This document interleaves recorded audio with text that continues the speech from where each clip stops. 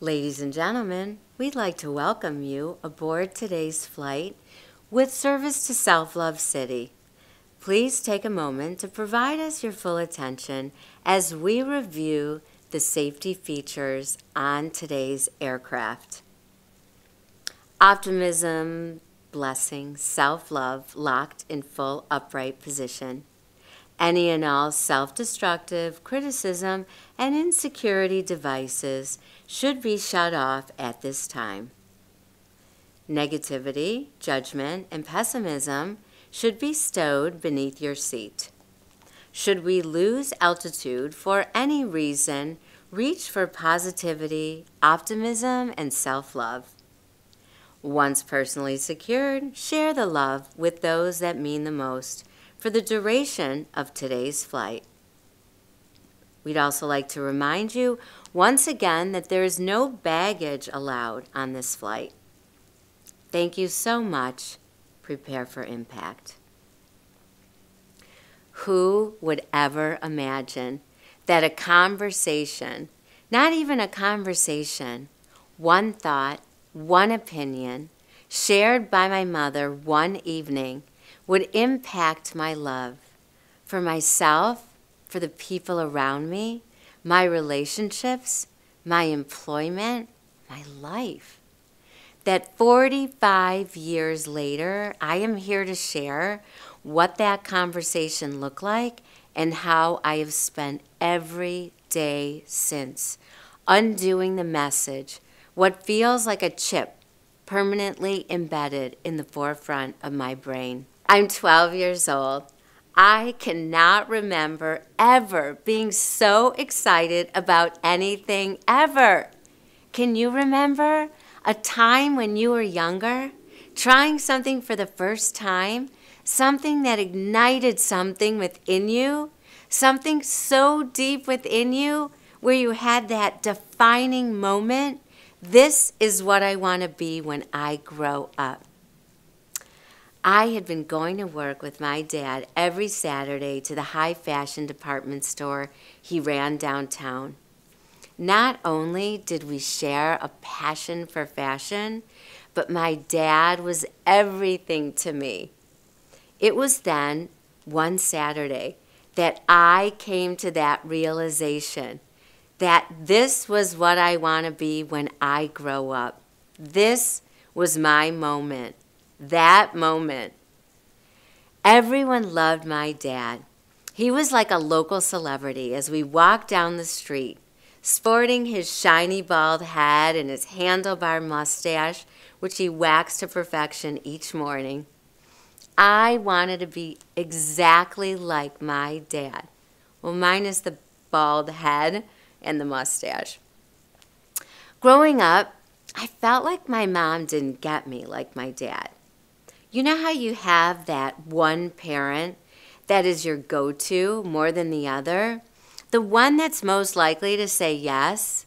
The one who fans your flame instead of extinguishing it? Being Mr. Lester's daughter, I am invited to be a part of a workshop and fashion show. I am elated. This, at 13 years old, was a step towards my future.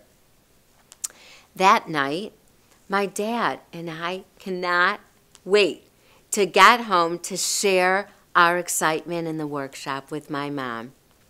I could see already by the scowl on her face that she was not sharing any part of our excitement. How could she ignore the energy we were exuding? I felt like she had literally just stuck a pin in my hot air balloon. Later that night, she came into my room and told me that she didn't approve or like any part of what I was doing with my dad. She continued that all of this is going to make me think too much of myself, build too much confidence, ultimately giving me a huge head, making me conceited, resulting in few, if any, friends and alone. I'm devastated. All I can remember is crying myself to sleep that night. The next morning, she asked my brother and I to go to the store. On the drive, she proceeds to tell us that she and my dad are getting divorced and that he is moving out while we are at the store. I literally couldn't breathe. I couldn't believe that this was actually happening. Not only was I not able to participate in the workshop, but that also meant that I could no longer go to work with my dad on Saturdays. My dad reaches out to invite me to dinner on a Friday night. I was then a student in high school. I don't know about you, but as much as I loved and missed my dad, I had other places to be on a Friday night. He proceeded to tell me that he would no longer pay for my books, my medical insurance, and that college would be taken care of if I stayed local.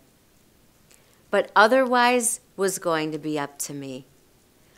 I made the decision at that moment to never be dependent on anyone else ever again. Based on what was happening, I surmised that anything that made me happy and feel loved could be taken away, held over my head, or used against me, like that. I was on a mission to make my dreams reality, with or without the support and approval of my parents. All alone, I decided that day, if it's to be, it's up to me. Everything except my self-love and validation. I am now an adult, crushing my goals and dreams and making them reality. By a show of hands, I'm curious if any of you subscribed to my extracurricular clubs.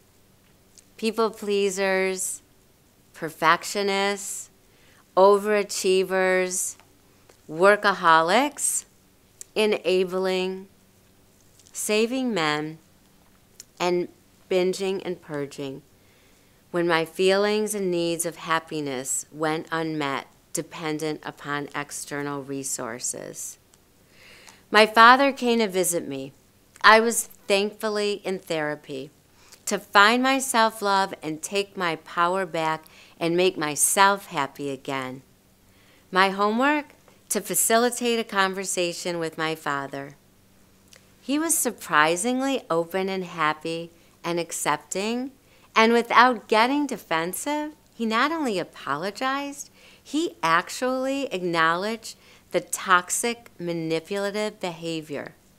He further continued to say that his reacting was his way of controlling me, knowing that I was looking for his approval. I wasn't sure at that point if I was grateful or hurt. Either way, it was the truth, and the truth is what I needed. His apologies continued 27 years since we met that day. And now, as an adult and as a mom, I reflect back to that conversation with my mom that night. I can't help but wonder and consider who and what she might have been had she had self-love, had she known and believed that her voice deserved to be heard, and she counted. All that I wanted to be and all that I wanted to achieve probably scared her. In addition, I do believe that my father's actions precipitated his fear for other reasons. The need to be accepted and acknowledged from external resources is even more prevalent now with social media and the isolation of the past year. New validation has emerged. The need for a like, a share, a comment, a follow, that you are the best in your field, the expert, the influencer, could now be considered an actual addiction. Research estimated as of 2020, 4.55 billion people engaged in social media globally. Today, that number has increased by an additional 400 million in just 1 year. When we seek validation and love and happiness from external resources, we are allowing it to be taken away. What about when you were a toddler learning to walk for the first time?